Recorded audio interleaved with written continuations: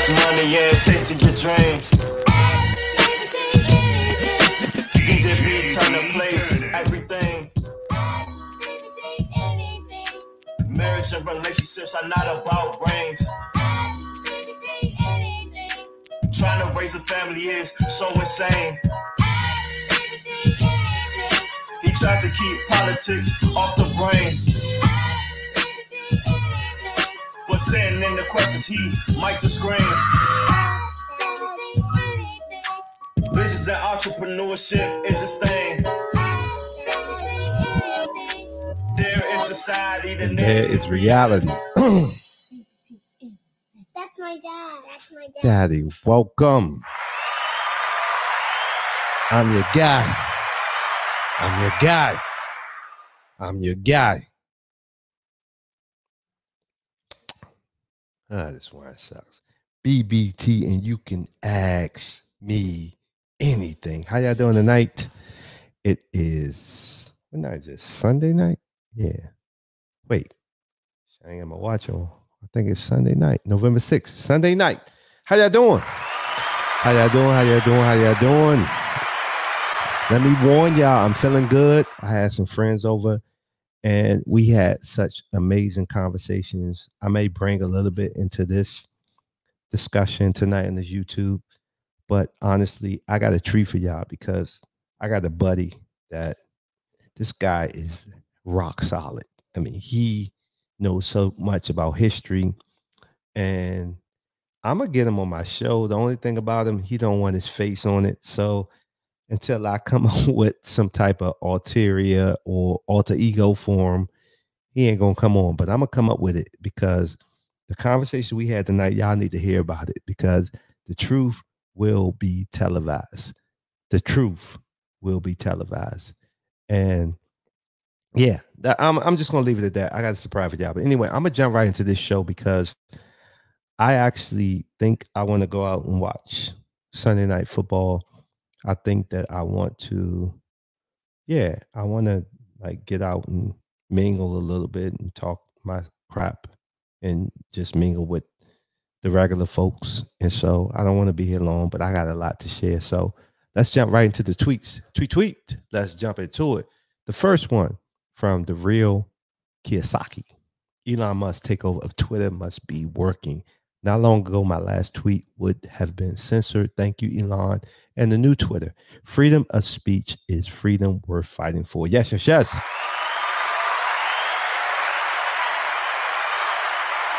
Yes, this is one of the conversations I had with my buddy. Yeah, I think that Elon is changing the game. Don't follow the media narrative. Don't follow the political agenda. At the end of the day, Twitter is a powerful platform. That's why I do my tweets.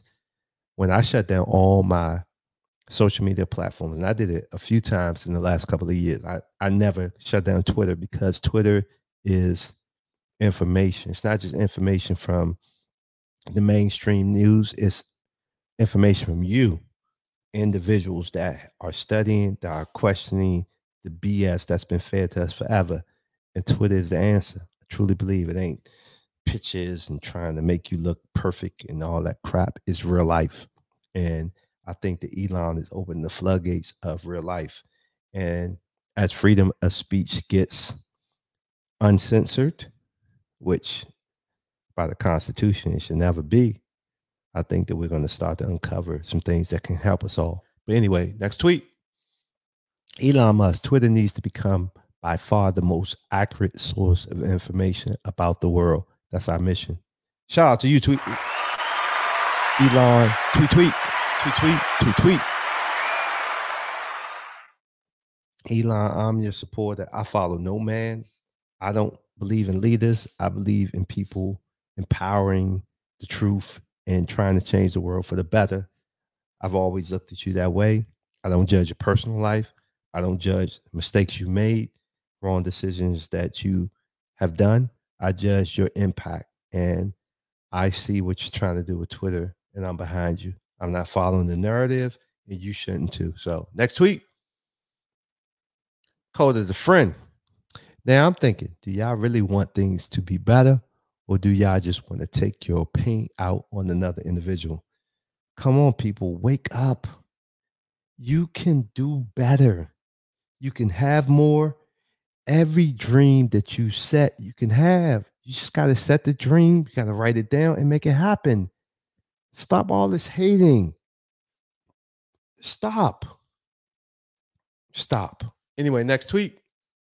Elon Musk again. You represent the problem. Journalists who think they are the only source of legitimate information. That's the big lie. And I agree with that. I think for so long, without social media, without the internet, we relied on newspaper. We relied on people who we believe to be honest individuals. But then when you start to see the shows and you watch the movies and you realize the corruption in everything, you start to say, hold up, how can I believe that story that came out when that person was getting paid off? How can I believe that this person is professing the right information that's going to help me make the decision to build a better tomorrow for me and my family? But now I got a world where everyday individuals who are trying to be better and are studying and are researching and are watching and are listening, and they're sharing their truth on these social media platforms. That's the real journalist. And I hate to say it, professional journalist. Listen, I'm no professional journalist. I'm no professional blogger. I'm just a truth teller.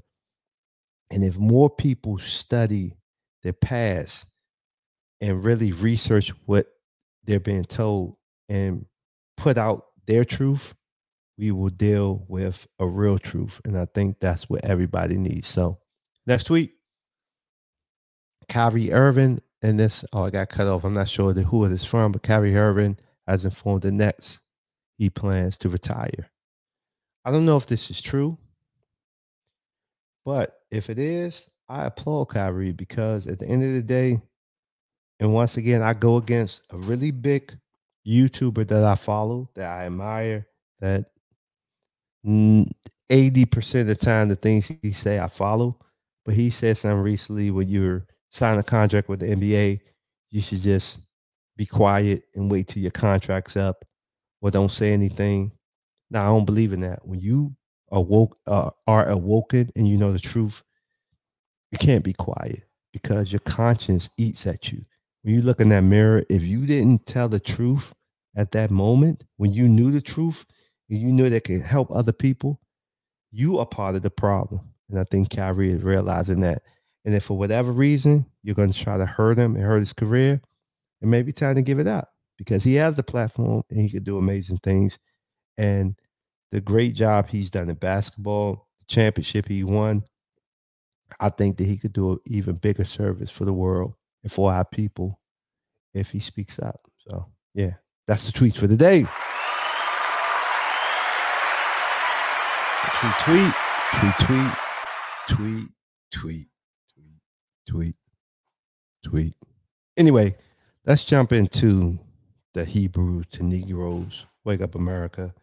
So I don't know how much of this I'm going to play, but I'm going to play a little bit of it because, man, this book, I'm only on chapter 8. And I'm on chapter 9. I'm finishing up chapter 9, but I'm going to play chapter 8 for y'all. This shit is powerful, man. Once again, it sparked me to watch.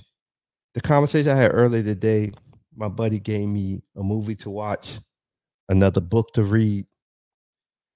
My eyes are open wider. My ears are like, poof. I'm all in. And we had a great conversation. For me, I feel like I define my history.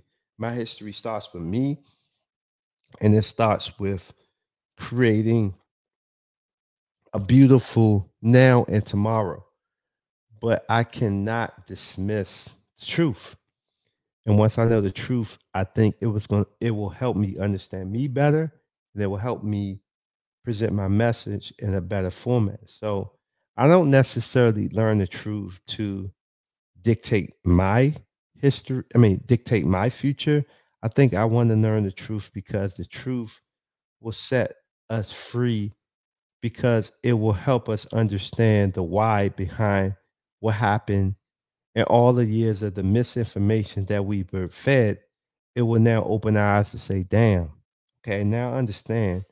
So I can process that and I can move better, more strategically moving forward. So, anyway, this chapter is amazing in my opinion. The title of the chapter is Africans or Hebrews. I'm not gonna play it all because it's 48 minutes, but I'm gonna play a lot of it. So I'm gonna come off camera. I'm gonna let it ride. I'm actually gonna play it fast to try to get through it much quicker. Let's see. So listen, if you want to listen, and you should listen to the book in its whole context, please purchase it. It's Negroes to Hebrews, Wake Up America. You can purchase it on Audible or any platform that streams audiobooks. So anyway, I'm gonna play this. Let me start with this first. Hold on. I'm gonna eat my cookie that my son just gave me because my son loves making cookies, and my son is amazing. My daughter, she be faking. She don't be doing that. Anyway, I'm gonna play this. I'm gonna play this at 2 speed, and let me know what y'all think. I want to hear your comments. Trust me, I don't have all the answers. I'm learning just like you. Trust me, I'm not a history buff. And once again, the conversation I had today with my buddy was amazing. But I'm a person that win because I figure it out and I put everything in place to understand what's going on to try to be better now and moving forward. But I'm also a realist and understand my history matters. So anyway, let me play this. Let's go. Black-skinned in appearance. At the end of 8 days, we found a mountain, Hijaz Mountains in Saudi Arabia, which appeared to be 10 or 12 miles in circumference, in which mountain there dwell 4 or 5,000 Jews who go naked. Does this sound like Africans or Caucasians? And are in height 5 or 6 spans, little under 5 feet, and have a feminine voice and are more black than any other color. They live entirely upon the flesh of sheep and eat nothing else. They are circumcised and confess that they are Jews. And if they can get a Moor, Muslim, in their hands, they skin. Hey, really quick, this is chapter 8. It's called African or Hebrews. So definitely, once again, get the book, but let it keep going. Go. Them alive. At the foot of the said mountain, we found a tank of water, which is water that falls in the rainy season. We loaded with the said water 16,000 camels, whereas the Jews were ill pleased. And they went about that mountain like wild goats, and on no account would they descend into the plain, because they are mortal enemies of the Moors, Muslims. Italian traveler Ludovico di Vertima, 1470 AD to 1517 AD. Fact 1. In ancient times and even today, the brown/black-skinned natives of many lands, including some areas in Africa, are shorter than today's average man. The term pygmy is defined as a man's average height below 5 feet. There are brown/black-skinned pygmies in Africa, Bushman pygmies, Australia, Thailand, Malaysia, the Andaman Islands, Jarawa tribe, Bay of Bengal, India, Indonesia, the Philippines, Negritos, aka Little Negroes, Papua New Guinea, Bolivia, Brazil, and areas in Southeast Asia. The Malay Australoid languages of these brown-skinned natives are interestingly related to the language of the large island of Madagascar, which is located on the east coast of South Africa. This shows that there was a linguistic connection to Africa as well as Southeast Asia and the Australian Aborigines. Perhaps the dark-skinned people of southern India, Sri Lanka, Bangladesh, and the East Indies are also related to these short, brown, black-skinned natives in some way by their connection to Africa thousands of years ago. Fact 2. In Roman times, during the Common Era, CE/AD, Palestinian Israelites were classed among black Africans because it was almost impossible to tell them apart. These black Jews that lived in Arabia predate before 600 AD, when the Islamic Empire first arrived on the scene in the Middle East and Arabia to conquer the land of the black Arabs/black Jews. The Muslims would ultimately gain victory over the Israelites' land and over the black Hebrew Israelites living there in the Battle of Khaybar. The Jews, Hebrew Israelites, living in Arabia during this time were not European Ashkenazi Jews because the European Khazars had yet to convert to the religion of Judaism. The Muslims would kill, enslave, and scatter these African/Arabian black Jews, Hebrew Israelites, as evident in the Arab slave trade that took place during this time. The Quran talks about the success of the Muslims in seizing the Hebrews' land and the victory over the people of the book. This parallels the prophecy of the curses of Israel listed in Deuteronomy 28, 15 through 68. The Arabs' historical accounts of the ancient Hebrew Israelites. In the Quran, which is the holy book for Muslims, it describes the victory they believed Allah gave them over the Hebrew Israelites. people of the book, which would allow them to subdue and ultimately enslave the Hebrew Israelites during their invasion into Arabia/Africa starting in the 7th century. Ironically, during the Arab slave trade, Arabs taking black slaves from the west and east coast of Africa would call their cargo the people of the book. The slaves taken from Africa by the Arabs on slave ships called themselves the Yehudi, which means children of Judah or children of Israel. It is well documented that from 600 AD till the 1900s and even today, Arabs have mostly taken slaves from Africa in what is called the Arab slave trade. The Quran, in this sense, would provide undeniable proof that these Hebrew Israelites, or people of the book, were brown, black-skinned people in those times, and not white, European-looking people that we see predominantly today. The black Hebrew Israelites' disappearance is a mystery to many, but it has all been foretold in the Bible. History, in the meantime, since the Bible, has been rewritten, and the identity of the original people of many lands have been replaced by their invaders. It is a known fact that the Arab slave trade consisted of mainly black men and women taken from Africa, not Europe. This would mean that ancient Hebrew Israelites were black and not white. See for yourself. Quran Surah 2, Al-Baqarah, Ayah 122. Asad, O children of Israel, remember those blessings of mine with which I graced you, and how I favored you above all other people. Quran 059.014. Yusuf Ali, they, Hebrews, will not fight you, even together, except in fortified townships or from behind walls. Strong is their fighting spirit amongst themselves. Thou wouldst think they were united, but their hearts are divided. That is because they are devoid of wisdom. Quran 033.026 to 033.27. Yusuf Ali, and those of the people of the book, Hebrews, who aided them, Allah did take them down from their strongholds and cast terror in their hearts, so that some ye slew, and some ye made prisoners. And he made you heirs of their lands, their houses, and their goods, and of a land which ye had not frequented before. And Allah has power over all things. During the Arab slave trade, the Arabs enslaved black people from Africa and Arabia, scattering them all across the world, including the Middle East. This is why there is still a black presence in the Middle Eastern countries such as Palestine, Iraq, Iran, Saudi Arabia, Yemen, Qatar, Oman, and Jordan. Nobody knows this because the media in America doesn't televise it. Nowhere is it documented that the Arabs in 600 AD enslaved a race of white European Ashkenazi Jews during the Arab slave trade. In fact, it is reported that the Arabs were the first to enslave blacks from Africa, bringing them to the Iberian Peninsula, Spain/Portugal. It was because of the Arab slave trade that the Portuguese jumped on the bandwagon of slave labor and were one of the first European countries to start enslaving blacks from Africa. Everything the black Hebrew Israelite slaves went through was foretold in Deuteronomy 28 and the scriptures. It is well known by the world that the European Ashkenazi Jews have not been scattered all throughout the Middle East and the world by way of ships as bondmen and bondwomen.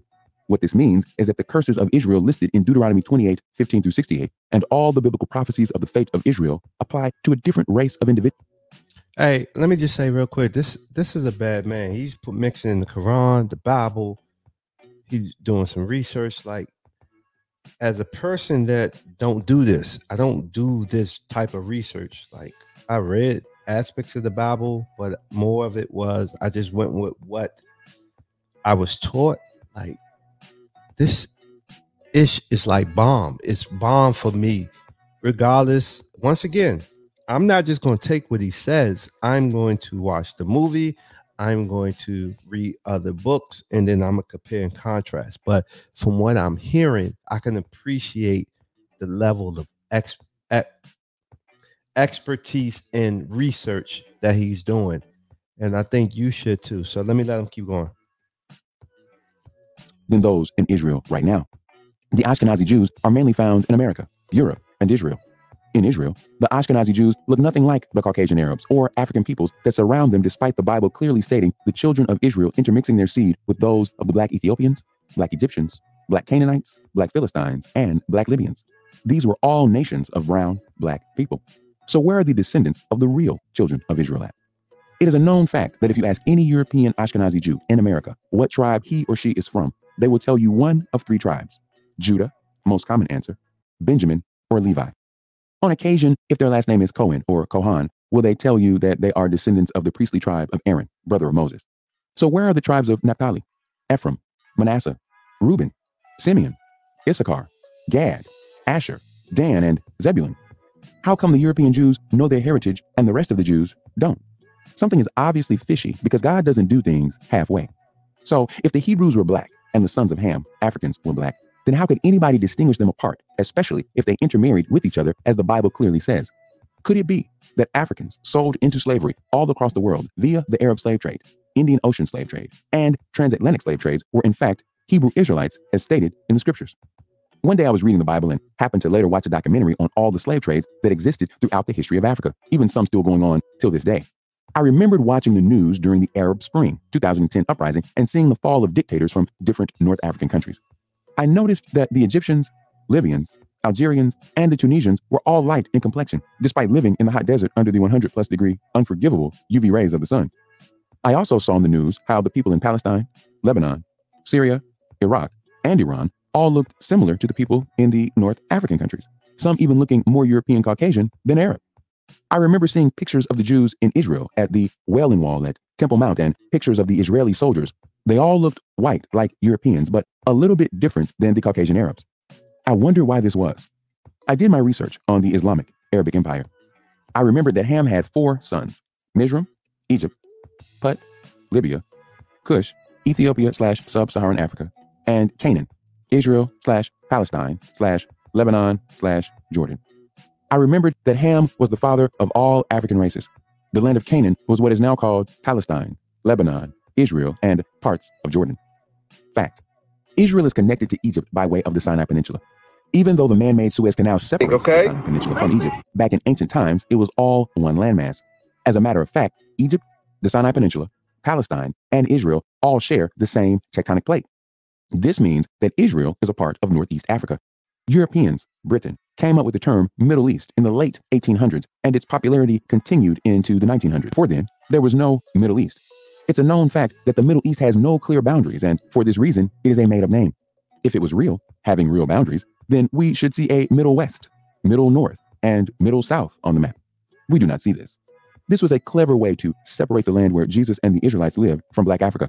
If Israel, Canaan, was part of Africa, then people would have a hard time proving that the Israelites were not Black. I remember seeing pictures of the Canaanite Levant people and the Philistines from ancient Egyptian artifacts, and to my surprise, they were Black, just like the ancient Egyptians. The Phoenician, Philistine language, and religion were based off of the Canaanite culture. Phoenician was the Greek name for Canaanite, hence the reason why the Canaanite natives called themselves the Kenani. The Canaanite pagan god, Baal, or Baal-Hadad, was worshipped by the Israelites amongst other nations in the area. The Philistines' pagan god was Dagon, the half-man, half-fish god, father of Baal. The Philistines and Phoenicians were both known as sea peoples. The Canaanites, Phoenicians, and the Philistines established port cities along the Mediterranean coastline. In fact, the city Sidon near Tyre, Lebanon, is named after Canaan's first son, Sidon, father of the Zidonians. Anybody from Lebanon now will tell you they are descendants of the Phoenicians, sea peoples. But are they really more descendants of the invading Greeks, Romans, and the Ottoman Turks?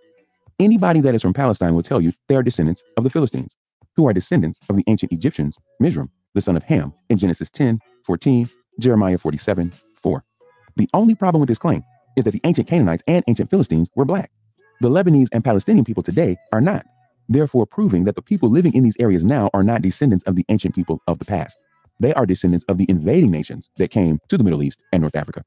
For this reason, the Egyptians of today will openly admit that they are not descendants of the Black Egyptians that built the pyramids, nor will they tell you that they know how to read ancient Egyptian hieroglyphs.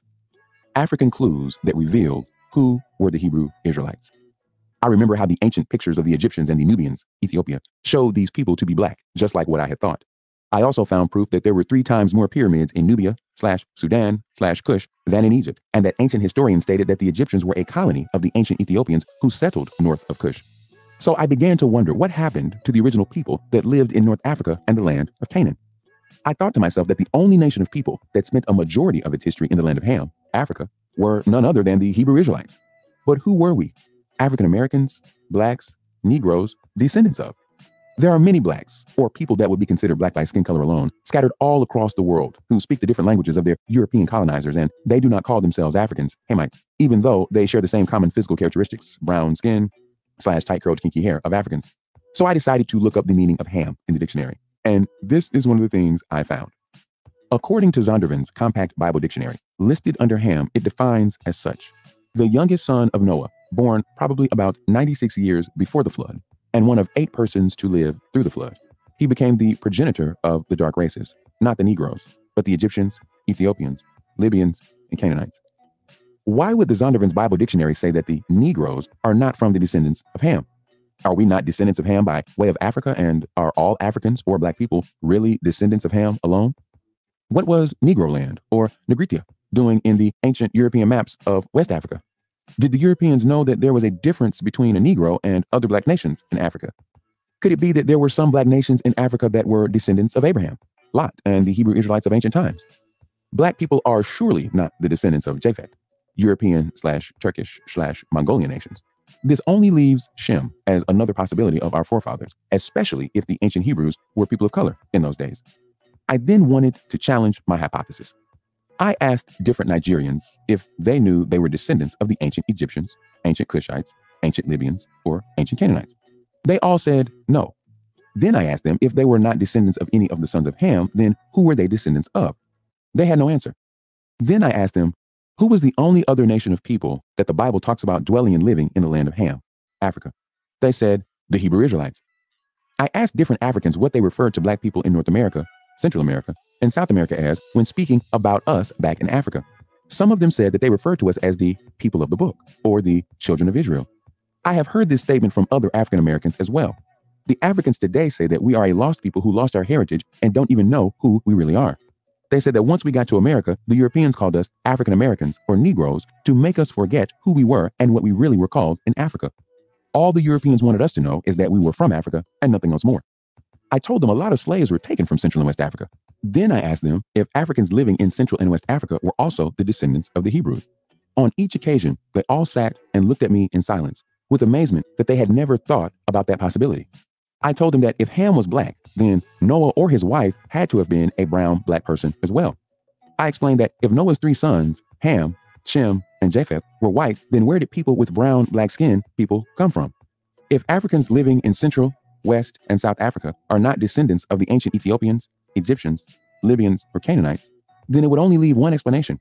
They are descendants of the ancient Hebrew children of Israel, who settled in Africa years after the Exodus, after the Assyrian captivity, after the Babylonian captivity, and after Solomon's temple was destroyed by other invading nations. Ask anybody from West or Central Africa these questions, and they will most likely tell you they are not descendants of the ancient Libyans, Egyptians, Ethiopians, or Canaanites. Could they have lost their history passed down from generations, just like other descendants of black slaves scattered into the world? The Ethiopian royal family and the late Emperor Haile Selassie were supposed to have had the oldest records of their ancestry dating all the way back to King Solomon from the tribe of Judah. Some still speak the oldest form of the South Ethiopian Semitic language called Ge'ez, dating back to 4 AD, which has its roots to ancient Hebrew and Aramaic. The Ethiopian Jews of Beta Israel were still following the commandments of God written down in the first 5 books of the Bible, Torah, before being introduced to Babylonian Judaism, Talmud/Kabbalah, Christianity, and Islam.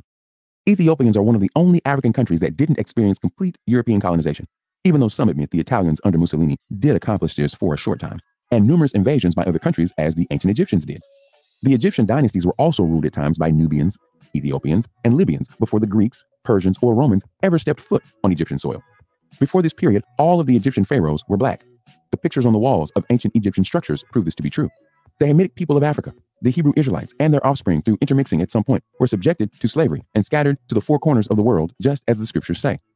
The slave trade by the Portuguese, Spaniards, French, Dutch, British, Europeans, Jews, Arabs, and Indians is one of the main reasons why the Afro presence is seen all over the world.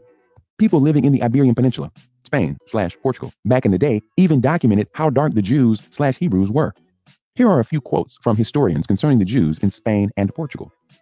Waits says, an interesting gradation of all shades down to the black is exhibited by the Jews.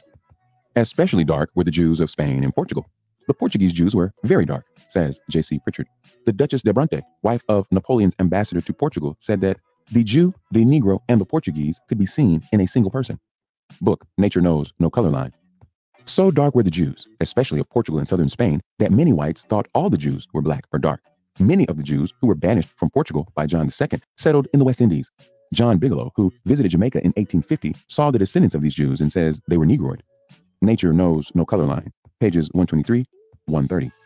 In 1510, black slaves were transported from Spain to foreign Spanish colonies in the Caribbean, Jamaica, Cuba, Puerto Rico, Hispaniola, South America, with the permission of Queen Isabella and King Ferdinand, Catholic, of Spain. The Casa dos Escravos in Lisbon, Portugal, the government slave trade agency, sold more than 1,200 Negroes between 1511 AD and 1513 AD. The Emperor of Austria and King of Spain, Charles V, granted licenses to his trusted and favorite courtiers to transport African slaves to the New World. Fact, During medieval times, many Gentile Jews of other nations, by Judaism conversion, migrated to North Africa, Spain, and Portugal. They lived amongst the real Black Hebrew Israelites and Black Moors in southern Spain/Portugal. After the Spanish Inquisition, these Gentile Jews migrated back to North Africa, Israel, Europe, the Americas, and the Caribbean. Of course, they were not taken there on slave ships. They enjoyed a good life while the real Black Hebrew Israelite Jews endured slavery on these Spanish-controlled islands. But this was predicted in the scriptures. So these Gentile Jews maintained their heritage, taking over the title as Jews, while the real Black Hebrew Israelites would forget their heritage during slavery. Genesis 9:27. God shall enlarge Japheth, and he shall dwell in the tents, territories of Shem. This proves that no matter where the original Black Hebrew Israelites went, via slavery or migration in exile, the Japhetic Gentiles were soon to follow, i.e. invasion, slavery, colonization. The children of Japheth were prophesied to dwell in the Black lands of Shem and Ham. This is why the Japhetic Europeans invaded Israel, Africa, India, the Caribbean, and the Americas. These countries were all areas the children of Shem, i.e. Elamites, Israelites, were scattered into. Jeremiah 17:4.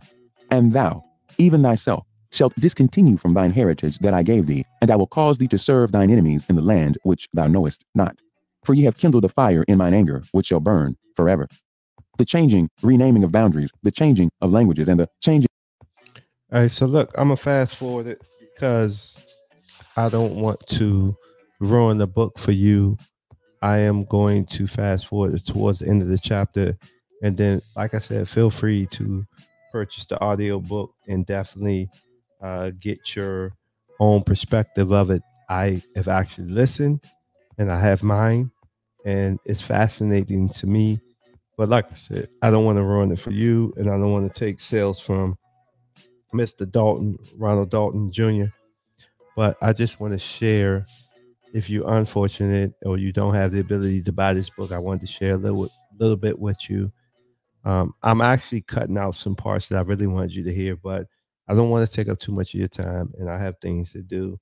But definitely, please purchase this book. So I'm going to go to the last 5 minutes, and I'm going to play this part. So let me let it go. Wilson, Western Africa, Its History, Condition, and Prospects, 1856, page 216. Mixed up with these pagan nations and customs, there are many obvious traces of Judaism, Karaite, both in northern and southern Guinea, and in the latter, some undoubted traces of a corrupted form of Christianity, which have probably traveled across the continent from ancient Ethiopia, where Christianity was once firmly established. J. Leighton Wilson, Western Africa, Its History, Condition, and Prospects, 1856, page 220. 15th century writer Leo Africanus, 1494 AD to 1554 AD, was an Andalusian, Spain, Caucasian Moorish, Muslim, diplomat, and author of the book Description del Africa, or Description of Africa. In his travels, he traveled throughout Africa all the way to Timbuktu, Mali, when it was known as the Songhai Empire. In his book, he wrote about a powerful Hebrew Israelite kingdom in the 15th century, 1400s. He describes this Hebrew kingdom that was located to the right of the Nile River. Here is a quote from his book. Howbeit they say that upon Nilus, Nile River, do inhabit two great and populous nations, one of Jews towards the west, under the government of a mighty king. Leo Africanus, The Description of Africa, Volume 1, page 32. Leo Africanus also talked about the Hebrews living amongst the Songhai Empire during the 15th century in West Africa. Soni Ali was the first king of the Songhai Empire and the 15th ruler of the Soni dynasty. After the Hebrew Israelite turned Muslim Songhai king Soni Ali died in 1492 AD, his son, Suni Baru, was supposed to take the throne. Suni Baru refused to convert to Islam and declare himself a Muslim, so Muhammad Ture, one of Soni Ali's generals, challenged him for the throne. Muhammad Ture was successful and took over the Songhai Empire in 1493. He later became known as Askia Muhammad I, or Askia the Great. Leo Africanus describes Askia the Great's hatred for the Black Hebrew Israelites living amongst his newly acquired Songhai Empire in what is known as Mali, Africa. The king, Askia the Great, is a declared enemy of the Jews. He will not allow any to live in the city, Gao/Timbuktu. If he hears it said that a Berber merchant frequents them or does business with them, he confiscates his goods. Leo Africanus, The Description of Africa. The rule of Islamic caliphates over the Black Israelites, Jews, and the conversion of the Black Israelites to Islam while in their migrated home in Africa was foretold in Deuteronomy 28:36. See for yourself. Deuteronomy 28:36. The Lord shall bring thee, and thy king which thou shalt set over thee, unto a nation which neither thou nor thy fathers have known. And there shalt thou serve other gods, Allah, wood and stone, dome of the rock, Kaaba. So the question to ask ourselves here is, if by statistics, 99% of the Jews worldwide are white Europeans, then where did all these black Jews in Africa come from? These are not Ethiopian Jews, whom these Arab historians are testifying to have met while in Africa. These Africans did not convert to Judaism by traveling to Israel and then coming back to Africa with a new religion. Did the disciples of Jesus minister to the Africans about the biblical Mosaic law, Karaite Judaism? The African Jews were following the law of Moses from the Torah and practicing Hebrew customs before Christianity or Islam entered into the continent of Africa. White European Jews cannot turn black in the sun, nor can they have black children. The original Jews had to be either black or white. This means somebody is obviously lying about who the real children of Israel are. History doesn't lie. So there you have it. There you have it. That was chapter 8 of Hebrews to Negroes, African or Hebrews. Definitely pick up the audiobook or purchase the book, or you can watch the movie. Like I said, I'm not going to watch the movie until I finish the book. I have about 30 hours left. I can knock that out in a week. Definitely, you want to get your own perspective. Movies are obviously shortened. They're made for movies, so they're going to entertain you a little bit more. So I always recommend read the book first. So yeah, I'm feeling what I'm hearing. Like I said, once I get the information, I got to go and do my own due diligence, my own research, cross-reference with other movies. But hey, that's why we're giving the mind to think for ourselves, think independently, and that's what we should be teaching our kids. So before I wrap up, I want to play a video. We added to the stream. I want to play a video for Mr. Kyrie. So let me let this go. Go ahead. For you, when I was a kid, figuring out that 300 million of my ancestors, the traumatic events of my familial history, and what I'm proud to come from, and why I'm proud to stand here, and why when I repeat myself that I'm not going to stand down, it has nothing to do with dismissing any other race or group of people. I'm just proud of my heritage and what we've been through. So, you know, these same questions that you guys ask, me dealing with it as being a melanated, pigmented person all around the world and dealing with racial biases against my skin color, demeaning me because of my religious beliefs. And I'm still sitting in the seat standing. A human being that's 30 years old, and I've been growing up in a country that's told me that I wasn't worth anything, and I came from a slave class, and I come from a people that are meant to be treated the way we get treated every day. So I'm not here to compare anyone's atrocities or tragic events that their families have dealt with generations of time. I'm just here to continue to expose things that our world continues to put in darkness. I'm a light. I'm a beacon of light. That's what I'm here to do. You guys ask me questions about basketball, I give you my expert opinion. You guys ask me about other things, I give you my opinion, and it's met with whatever you believe the perception or the deception is. I know the Oxford Dictionary, you look it up, right? Just one of the biggest mistakes I had in being a kid was not knowing European or Western language until I started looking it up and understanding the definitions and why they say, if you want to trick a black person, put it in the book. I was wondering my whole life why they said that. Now I'm 30 years old and I know reading is a superpower because it helps me understand where I'm going and where I come from. Like a tree with roots. Yes. Reading is a superpower. Reading is a superpower. Reading is a superpower. Yes. They don't want to hear you. They don't want to let you hear that interview.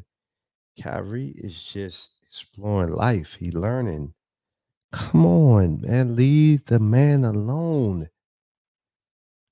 Anything, if you watch any of my shows, there is nothing I have played that has suggested hate from Kyrie. There's nothing I've said that suggested hate to any group. Like he said, I'm just recognizing, realizing my history. Do you see me? I'm Black. A lot of our history was hidden from us. We got Black History Month. There was never any talk of Juneteenth. There was never any talk of Black Wall Street. There was never any talk about anything that I've been talking about in the last couple of weeks. You know why? Because they don't want us to know our history. And it's sad. They throw some figureheads out there, Martin Luther King, hey, nonviolence, nonviolence, nonviolence, nonviolence. Nah, man, that ain't our history. Nah, Holmes. Nah, Holmes, that ain't our history. Our history is deeper. It's so much more. We're so powerful. We were amazing. We are amazing. So don't knock this man. Let him be. Let him learn. Let him explore and let him share. That's how we grow. Support him. Stop vilifying him. He's not bad. He's not doing bad things.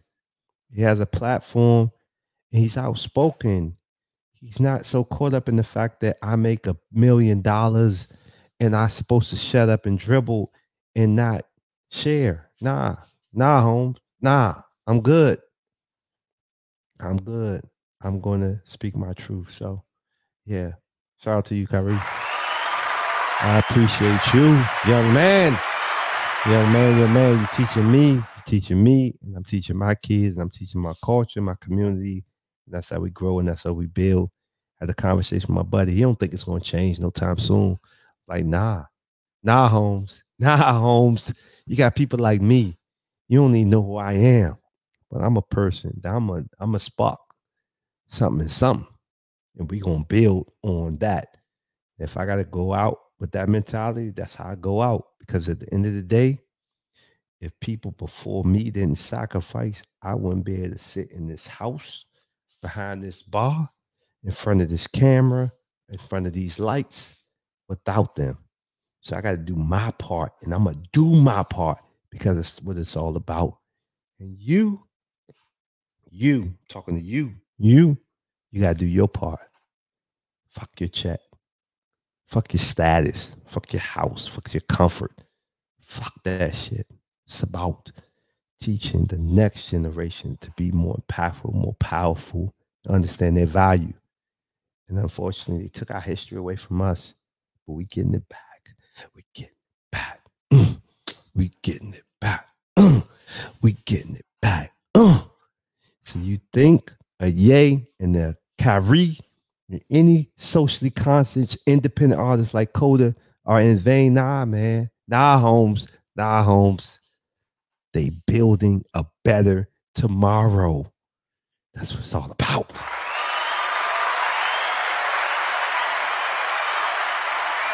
So anyway, before I wrap up, I'm going to give y'all some visionary moments from BBT. So the first one, 5 years ago, I said, we managed to make Stay Woke a joke. We got all the answers and are humble enough to find the correct ones. We continue to play by the same rules to a game that was never meant for us to win. And we're teaching our kids the same mentality. We're not happy, but we're not in touch with self enough to figure out why. So we talk about others doing worse and chase things and people to cope. Not realizing those things will never make us happy. We have no clue what true freedom is. Our time is our most valuable resource, yet we never try hard enough to be in control of it. I'm a poet, y'all. I'm a poet. I don't want fame. I don't want it. I just want to empower my people. Next revolutionary shit, not revolution. Next visionary moment from BBT. 5 years ago on this day, I said, why do we get off so much talking bad about other people, especially I just don't get it. Yeah, we saying it. We got Kyrie, we got Ye, they're speaking out. And they're anti-Semitic, they're bad people. Yeah, I don't condone that. You ain't even watched the video, LeBron. You ain't even watched the video, LeBron. You ain't even read the book, LeBron. You ain't even read the book, Shaq Barkley. Come on, guys. That's why I don't follow no man. I looked up to you guys. That's why I'm actually kind of glad. It's a catch-22 because I'm teaching my kid how to play sports, and I wish he would watch a little bit more so he could be better. But then the back of the other side of me is like, nah, man, he all right. When I get out there and we teach, I want him to be better because physically he needs to push himself. But now you don't need to know that. You don't need to follow no celebrities, no entertainers, stuff like that. Just be at peace with who you are, enjoy who you are, because unfortunately we follow these people and a lot of them are corrupted. They're bought. They're not going to turn on master. It is what it is. So yeah. Anyway, next revolutionary visionary moment from BBT. My goal in life is to keep setting goals in life. Man, I love my life, man. Regardless. If anything ever happens to me, watch this video. I love my life. Every struggle I had, I love it. And I will always love it. And I just want you to love it. I have set goals to have everything I've ever wanted, and I've got everything I wanted. And I think that sometimes the ego gets in the way and you get caught up in what everybody else got. And you believe that success is what they got versus what you feel and who you are. And for me, life is good. And obviously, I know the tests are coming. I already know, like, every time I say life, it's like with my relationship. If I tell somebody my relationship's good, the next day, me and wifey fighting. Or if I say life is good, next thing you know, a bill pops up and I'm like, fuck, I'm gonna pay for that. But I'm good with that. That's the part of the journey. Struggle is what it is. So yeah.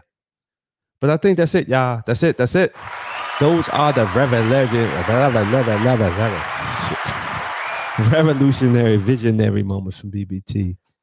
I am getting up out of here. I think I might go out and watch some Sunday night football. I hope you're having a great Sunday. I hope that you have set your goals for the week and you're ready to bust them out and bust them up, because that's what we're supposed to do. Dream fucking big, like so big that no one believes it, to the point where your dream's so goddamn big that you don't tell nobody. Because when you tell people, all they're going to do is say, you're crazy. You can't do that. Yeah. If you look at my life, and you might think my life ain't worth much because you've never heard of me. I look to my right. I look to my left. I'm a bad MF because I saw it and I'm living it. And no matter what happens, I experienced it. That's all that matters. So I'm out of here. I hope you have a good night. Peace.